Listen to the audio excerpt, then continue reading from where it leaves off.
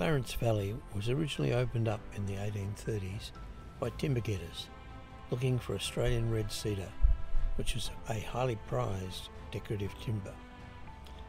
Today, this heritage is recognised once a year in the town of Glenreagh by the Glenreagh Timber Festival.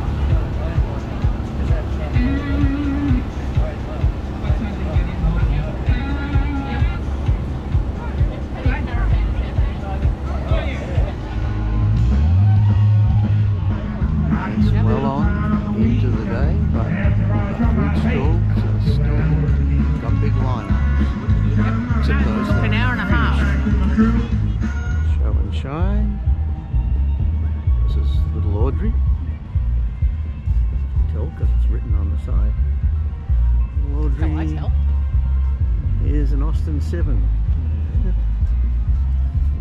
Always a popular restorer.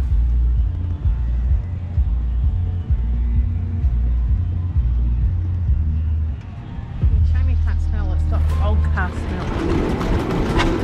Engines, a big flat belt driving a generator. Power a light on the end. See what sort of power it's putting out. It's generating the light. Much bigger engines. Once used to pump water. Steam engine.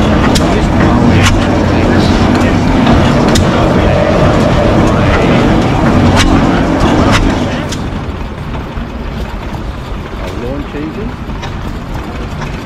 Like a boat motor. Made in Japan.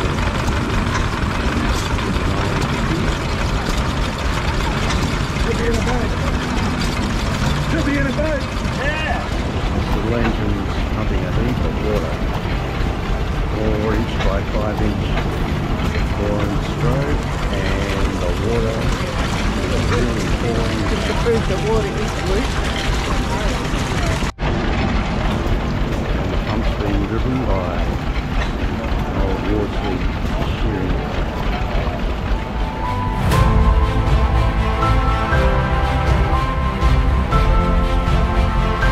Really cosmetic. Mechanically it was in really good shape.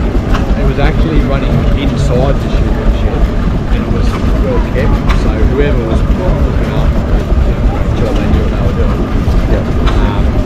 I think Reg did a repair to the lower section of the smoke box and he cleaned up and painted it, and he reckoned it wasn't much else he needed to do to it.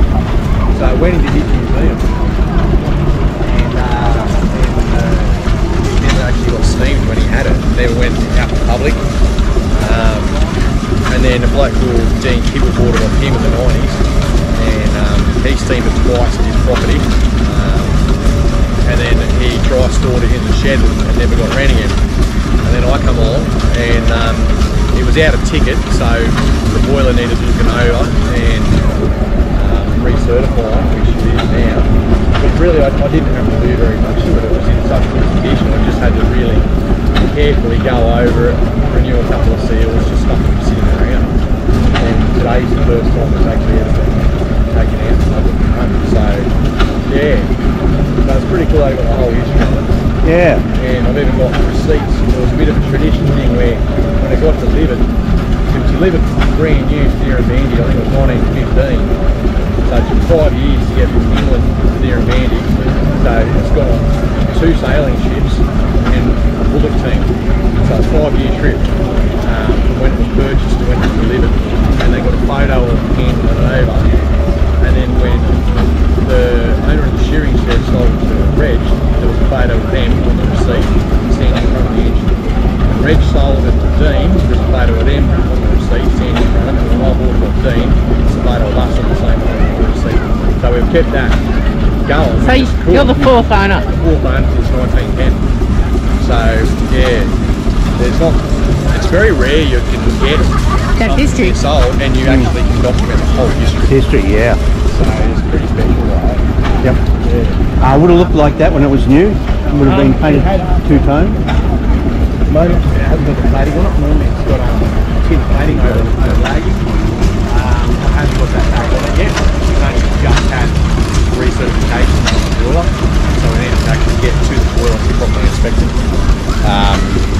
So the next job is going to be to put that plating back on and try and restore the paint, because it was done, well, Reg painted it in like 1961 and it hasn't been touched since, and everything's been stored in plastic and whatever else. It's been pretty well looked after, but I haven't actually opened it all up to see how it's aged. So Yeah. I like to try and keep as much of it original as I can. But that'll be the next thing, put all the cladding back on it. It looks really, really not pretty with all the cladding and that on it. It's got a massive painted part with some logo on it. It's really, really good. Yeah. Reggie done all the little bits and pieces on this himself. Yeah. He just had to hold the brush. Yeah. It does the rest itself, yeah. How are we going for water there? And these are My fridges as well. the portable engines or fridges that are running off the Marshall boiler. Only one's running at the moment. The blue one. Well, it's pumping some water into a wheelbarrow. Very handy. There you go. The other two are waiting their turn.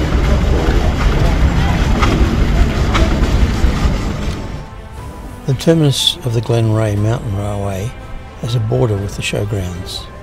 Nothing is currently running on the rails, but members are working on getting the appropriate certification issues solved and hope to have something running in the future. Here in the shed is another carriage, and the sign says it's awaiting restoration. Fair bit, you would have thought. Okay, rail maintenance speeder. Track gang. Speeder. This one's slightly larger, but without any weather protection. This one that you have to pump to get it to go. Else it doesn't have a motor. Some driven by old motorcycle engines. And here's the tender for 1919.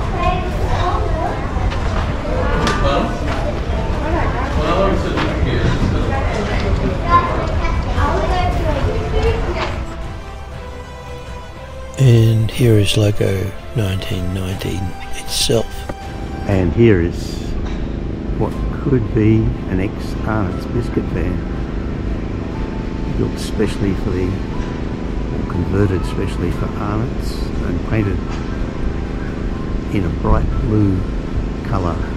Unfortunately, people soon learnt that you could steal biscuits out of them, which caused the railway to repaint them in grey. A few projects waiting to happen and one that Timmy's not starting.